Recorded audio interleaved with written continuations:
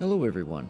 A few months ago we took the weekend out to camp at Tolman Badlands Heritage Rangeland with the goal of visiting the surrounding area, including Dry Island Buffalo Jump Provincial Park. We stayed at the Tolman East Campground, which is located on Highway 585, 19 kilometers east of Trochu.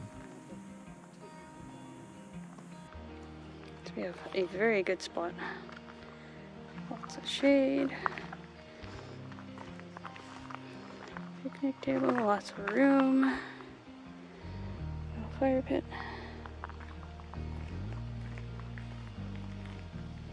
River is off in that direction. You can see across the river a bit.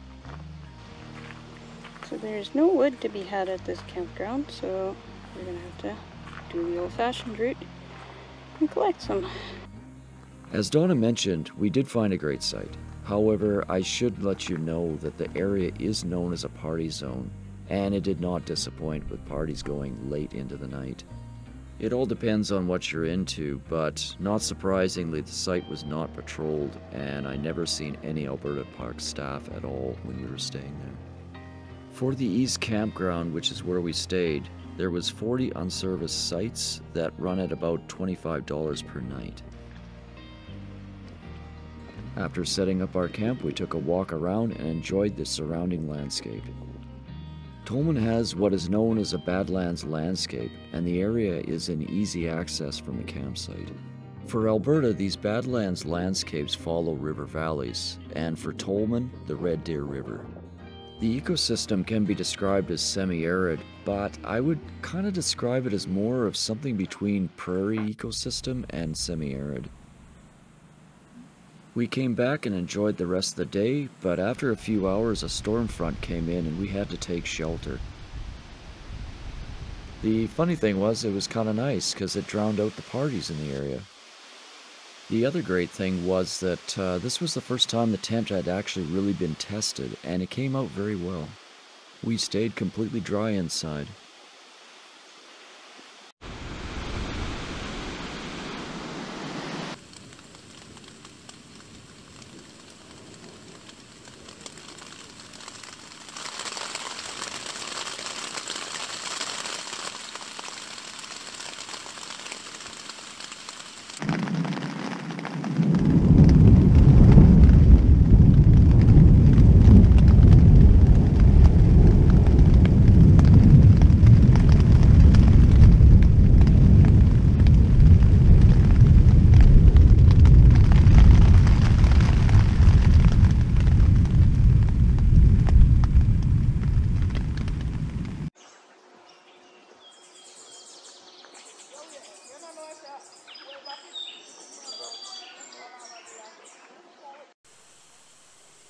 It was a pretty rough night, and we were waking up fairly slowly.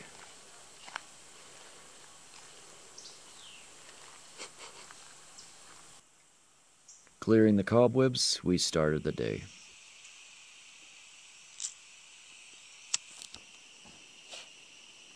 The forecast had it going up to 29 degrees Celsius, so we were trying to get a pretty early start to the day, just to try and avoid as much heat as possible.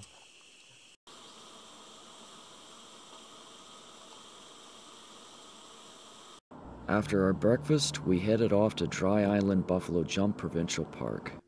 The park is located 103 kilometers southeast of the town of Red Deer and can be found along the Red Deer River.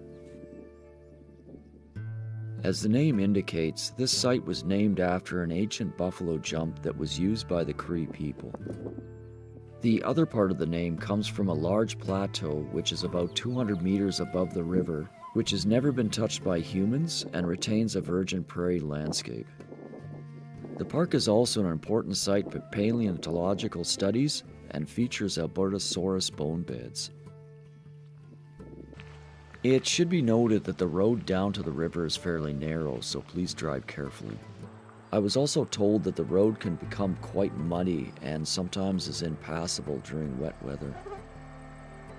The park is day use only, and it appears that any source of water has been recently taken away. We're done. No problem. We set out on a hot 29 degrees Celsius day, but we were determined to see the park. At Dry Island, we found a lot of these colonies munching away at these leaves. Unfortunately, we were never able to find out what beetles these were.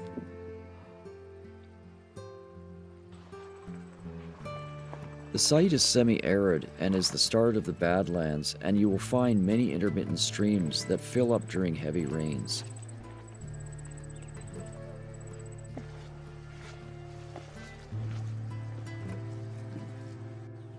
You will also find many plant species that are found in hotter, drier climates, such as these cactuses.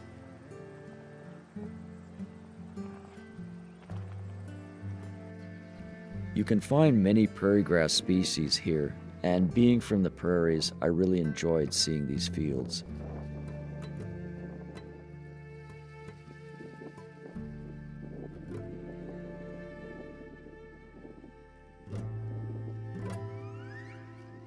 Unfortunately, outside of insects, we didn't see any other wildlife around here. It's been rumored that rattlesnakes can come as far north as this site, so it would have been kind of cool to see one actually. But none of that deterred us because it was an amazing landscape to hike through.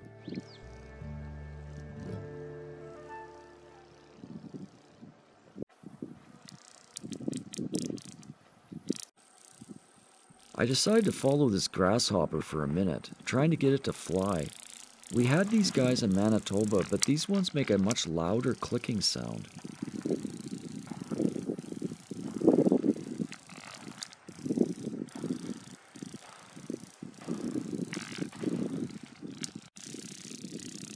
Or maybe a better description would be a much more constant clicking sound.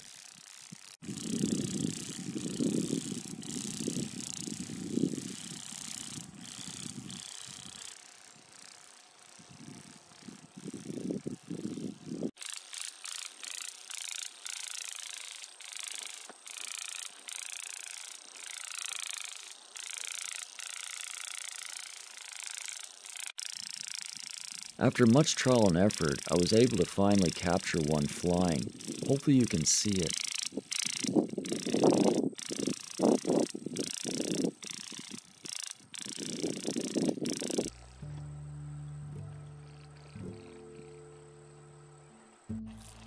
Along our hike, we also found this survey marker from 1918.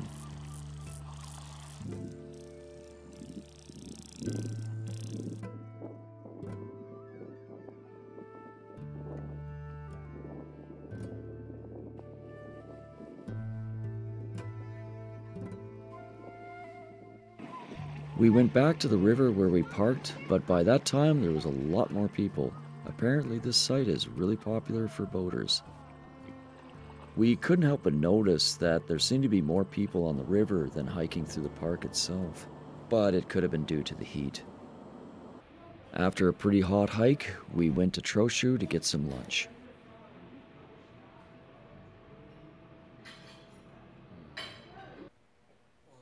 And after that, we took some time to visit their museum.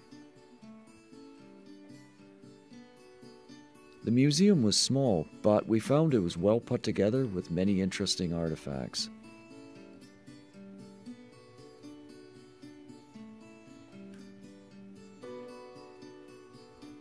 We found this one pretty interesting with all its letters for the press.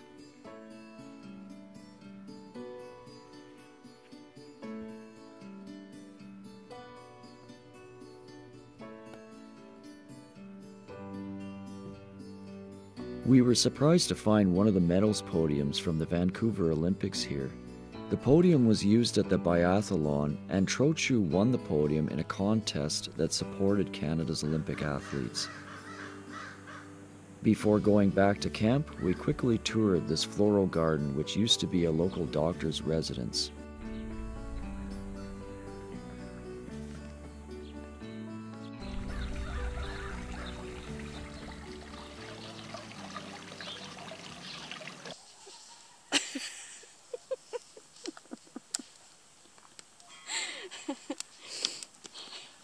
The stick was a little green still. we decided to bake some bread, which I think turned out pretty well. It was a lot of fun just baking something on the fire, too. Mine is lasagna with meat sauce. Lyndon is eating the beef stroganoff with noodles. It was really great despite how I look. It was getting to the end of the trip and I'm fearing that fatigue was setting in. Well, I hope you guys enjoyed seeing this area of Alberta. Thanks so much for watching.